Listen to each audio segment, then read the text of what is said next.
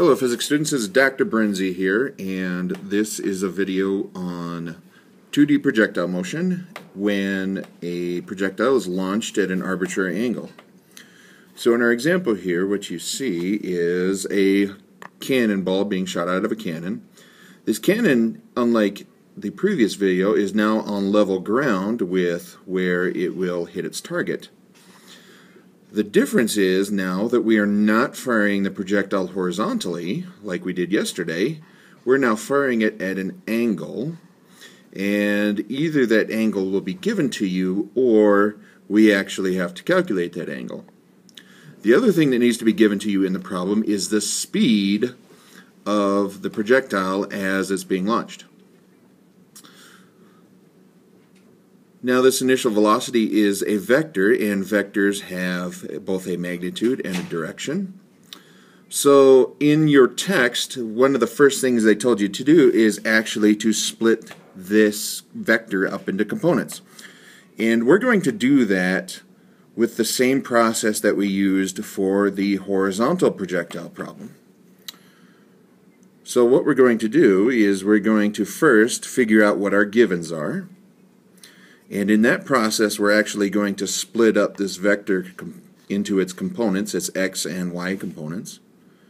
Then we're going to figure out which equations we can apply to this particular problem.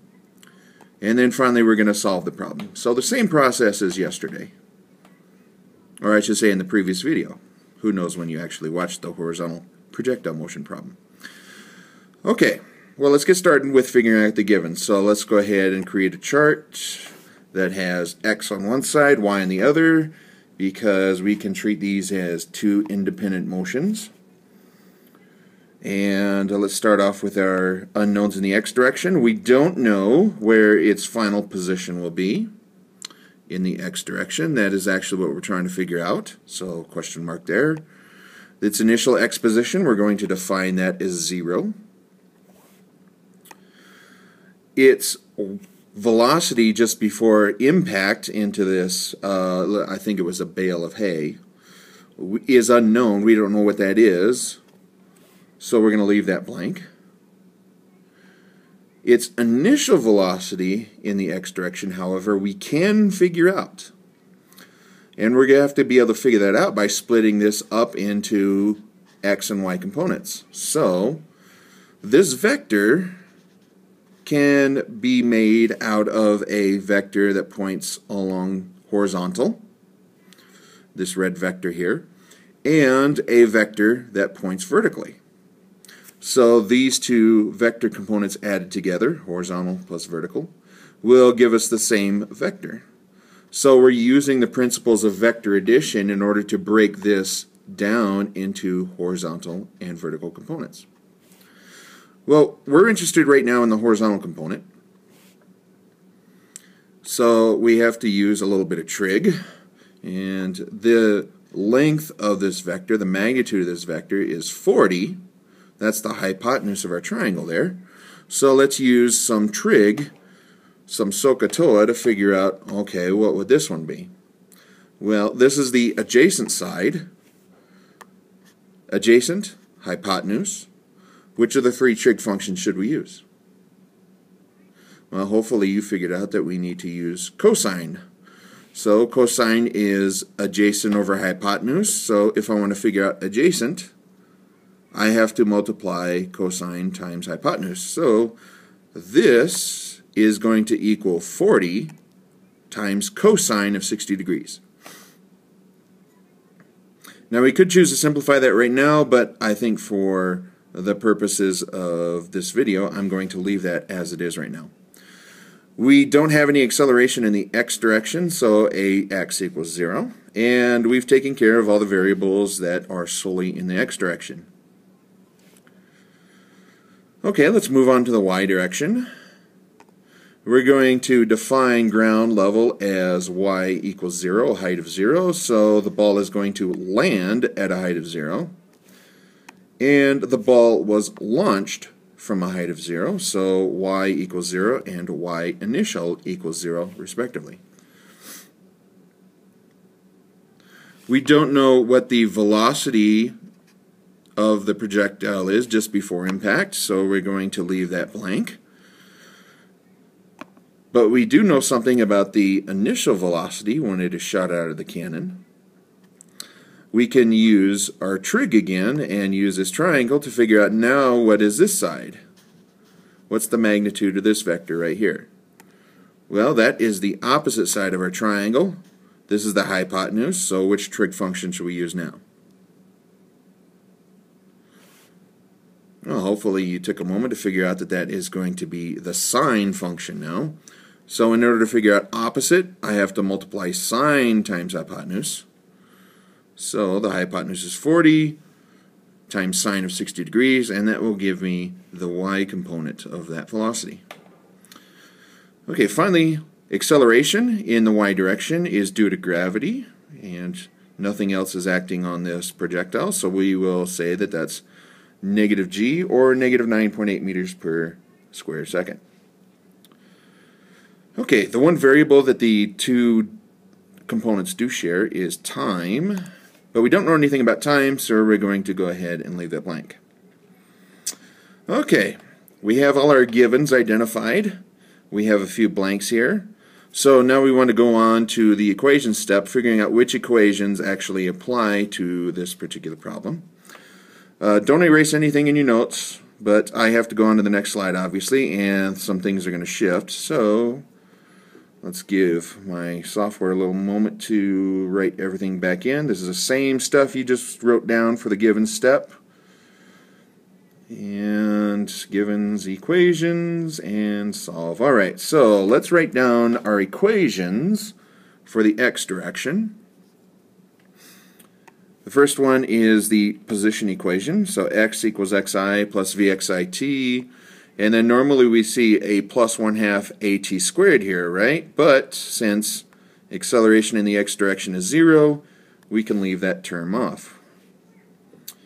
The other two equations, just like in the horizontal motion video, projectile video, excuse me, will just end up stating that the final velocity in the x direction is equal to initial velocity in the x direction. Since we don't have any acceleration, velocity remains constant. And that's what this says. Okay, that's the x direction. Now let's go over to the y direction. So let's go with our position equation for the y direction. Now here we do have an acceleration component. Since we do have acceleration, that's non-zero. Let's write down our velocity equation. Vy equals, or final velocity equals initial velocity plus acceleration times time. And let's write our velocity squared equation. So we have final velocity squared equals initial velocity squared plus 2 times acceleration times the change in position or the displacement in the y direction. Okay, we have our three equations in y, our two equations in x, and let's figure out which ones we want to avoid. Well, we don't have any information about the final velocity in the x direction, so let's cross that out. And let's cross out any equations that involve final velocity in the x direction, which would be this one right down here. So that is not going to concern us right now. Over on the y side of things, we don't know anything about the final velocity in the y direction, so let's cross that out.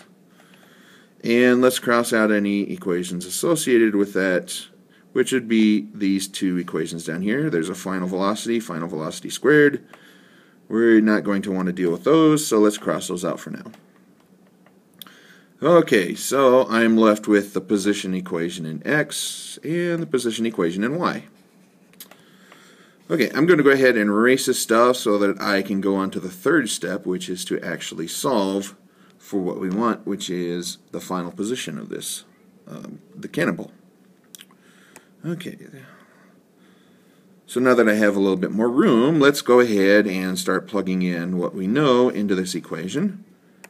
And I have x equals 0 plus 40 times cosine of 60 degrees, that's my initial velocity in the x direction, times time.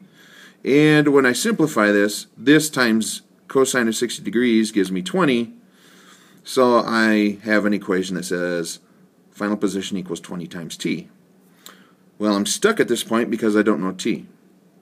But just like with the case of the horizontal projectile, we have another equation that we can use over here. So let's use it. Let's use this equation to see if we can figure out what t is. So I plug in what I know into this equation, and I get 0 equals 0 plus 40 times sine of 60 degrees times t plus 1/2 times negative 9.8 times t squared. This turns out to be something like 34.6. So when I simplify this equation, I have 0 equals 34.6 times t minus 4.9 t squared. So again, I got the 34.6 by multiplying 40 times sine of 60 degrees, and I got the minus 4.9 by multiplying 1/2 times negative 9.8. Okay, well, this is an equation that has t in both terms.